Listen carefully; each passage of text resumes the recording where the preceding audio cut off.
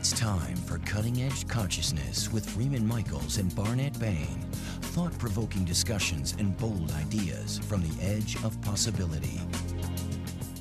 Good moment. This is Barnet Bain. I am here with my co-host. That's Freeman Michaels. That is your cue to I show got lost up. in thought. Yeah, you are lost in thought. So I am glad to see that you are here in body as well as in thought. I'm just trying to get present. Yeah, well, take your time. So lots and lots going on in the world today. Do you notice how incredibly frantic the world? There are so many things going on in the news cycles. So much. Yeah. And people's voices. I'm referring to some of the scandals that are happening, or the so-called scandals, and people are like rushing to jump on something or rushing to defend on something.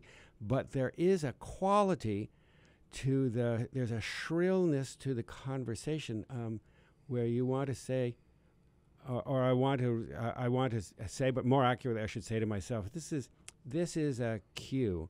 Yeah. To slow down and take a deep breath. Well, it's a big cue to choose, because look, there's so many distractions that can take us into all kinds of crazy dramas that may not be in our best interest. I mean, it's fine, you can do it, but it's not required. And to take some responsibility. We're sitting on the holodeck watching the movie of our life. That's it. And pretending that those flickering images, whether they're on the screen or on the radio or in the car next to us on the freeway, whatever drama is going on there, that we are totally separate from it.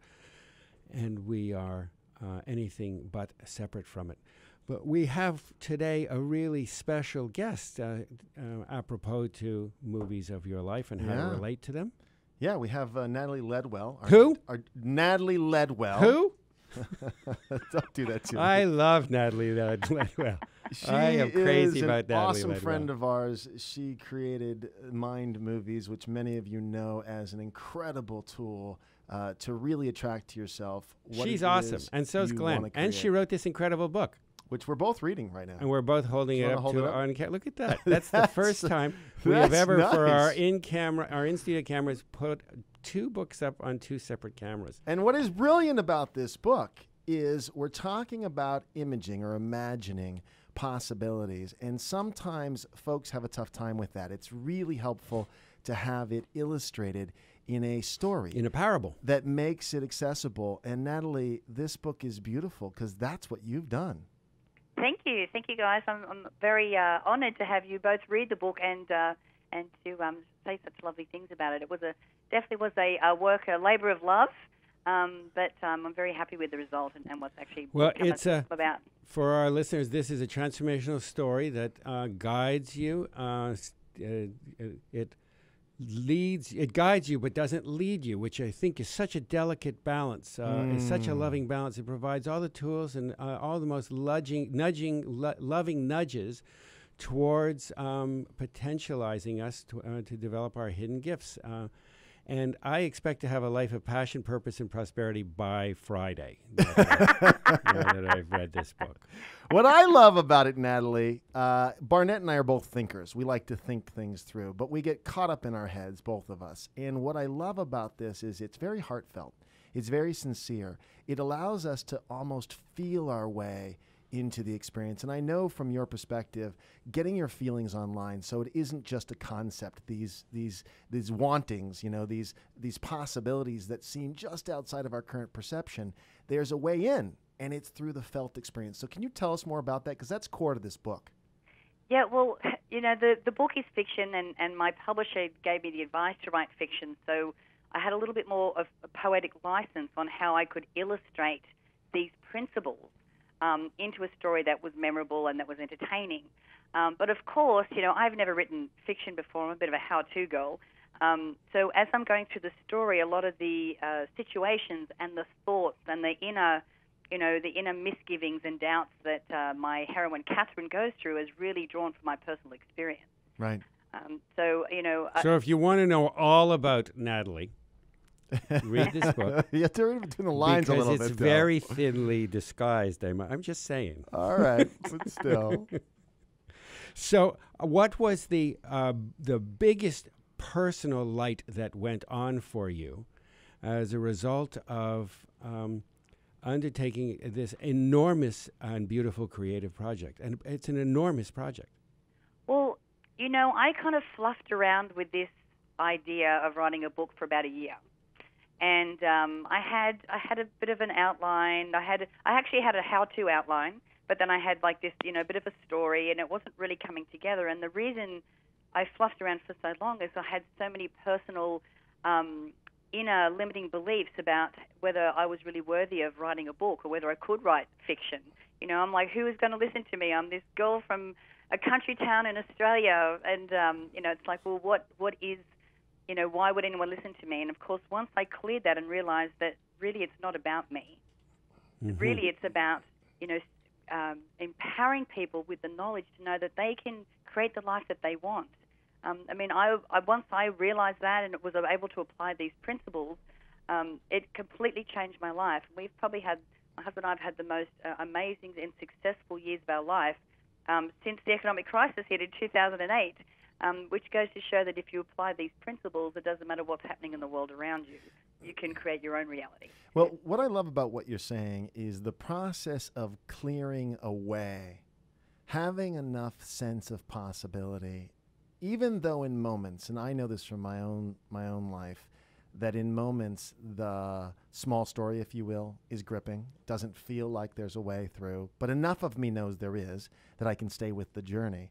And that's so clearly what you're illustrating, because the clearing the way through is the work, right? Yes, absolutely. Because without being able to do the clearing work and to be able to, get past these thoughts of unworthiness and not having the ability, the book would never have come to fruition.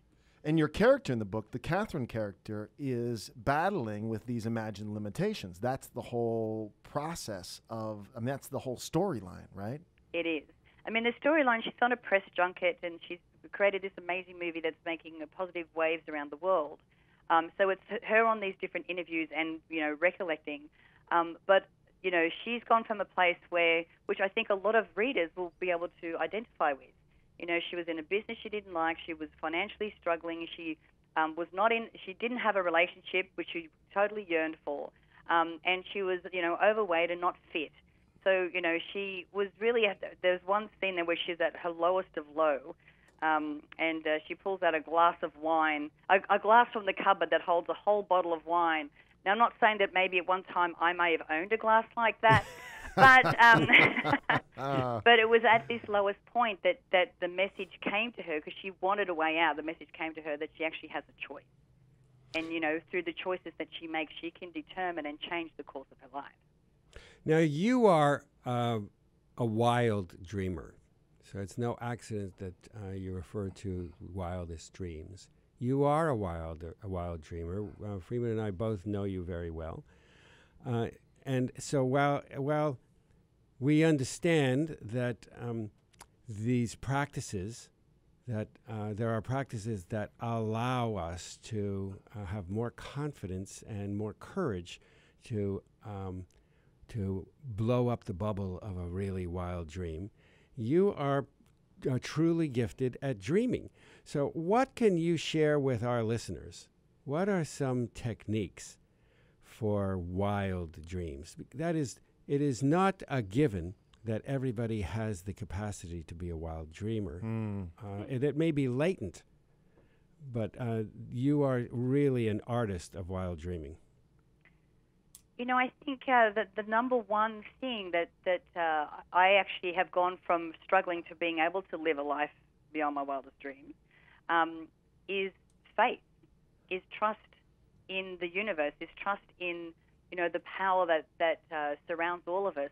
That if you're doing the work, if you know what it is that you want, and you're very clear, and the messages that you're giving to the universe are very clear, if the visualizations that you have and the actions that you take are in alignment with that, by law, the law of attraction does kick in, amongst other laws, to really create some serendipitous events in your life that you could never have planned for. And once I kind of got to that point and realized, okay, that's how it works. I don't need the whole plan. I just need to, be very clear about what it is that I want and start moving in that direction. Things like writing the book, I throw ridiculously audacious goals out there for myself because I just want to keep proving to myself and to others. Well, that's it. It's these ridiculously audacious, these big goals that you throw out, and it's the recognition that the big game unfolds in serendipity and in miracles, and that these serendipities and these miracles are an entirely new level of flow, and that is our birthright, and that is the, if we were fish, those are the waters we are going to be increasingly swimming in. So you are well ahead of all us little fishes that are swimming out, that are thrashing after you. It's great that you are blazing these trails of wildest dreams. Well, I want to weave in another thread too, because while all of this, getting intentional and audacious goals and all of this can get very serious, one of the qualities that I think opens lots of doors for you, Natalie, is your spirit of fun. Because again, I've had the opportunity to hang out with you and play, and you love to play. So there's a bit of a game of this where it's not taking it all so seriously, and it's almost like for you the audacious goals are the fun of it, right? Absolutely. There's two of my favorite words in the English language when they're put together is why not? Why not? Why can't we live a life of purpose and contribution and then still have fun?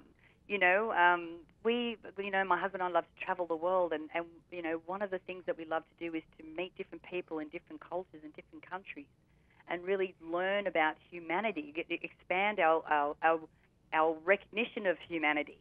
And so I think that makes us, more fun because we can, it doesn't matter who you are, we can find a level that we can communicate on and that we can connect on. And then, that's how we like to make a difference, through massive connection wherever we can. Yeah. So you spoke about contribution. Mm-hmm. There's an undercurrent of contribution and giving in all of these wildest dreams. I know you have lots to say about that. Yes. Well, I think part of having this knowledge and being able to create this life that, seriously, I still pinch myself. I'm like, really, I get to live this life? It's so far removed from where we were a few years ago. But, having this knowledge and having this ability, I think it really is my calling to share.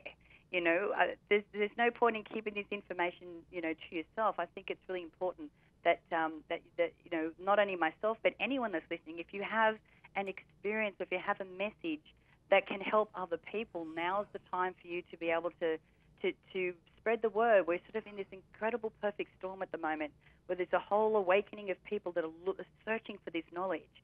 And then there's a whole bunch of us that have this experience and knowledge to share. And so, we're finding each other out there. And it's really helping to raise the consciousness of humanity, I think, in a faster way than we've ever seen before. Wow. So the message, of course, is I love Natalie. Get wild, dream big. And if you can't tell why we have Natalie on this show as a frequent guest, then we need to check your pulse.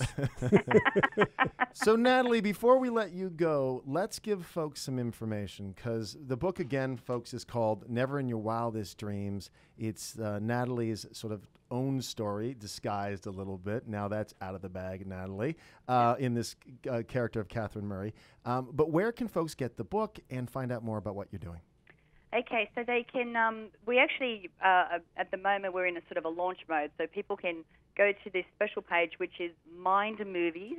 It's MINDMOVIES, so mindmovies.com/NIYWD, which is the abbreviation of Never in Your Wildest Dreams.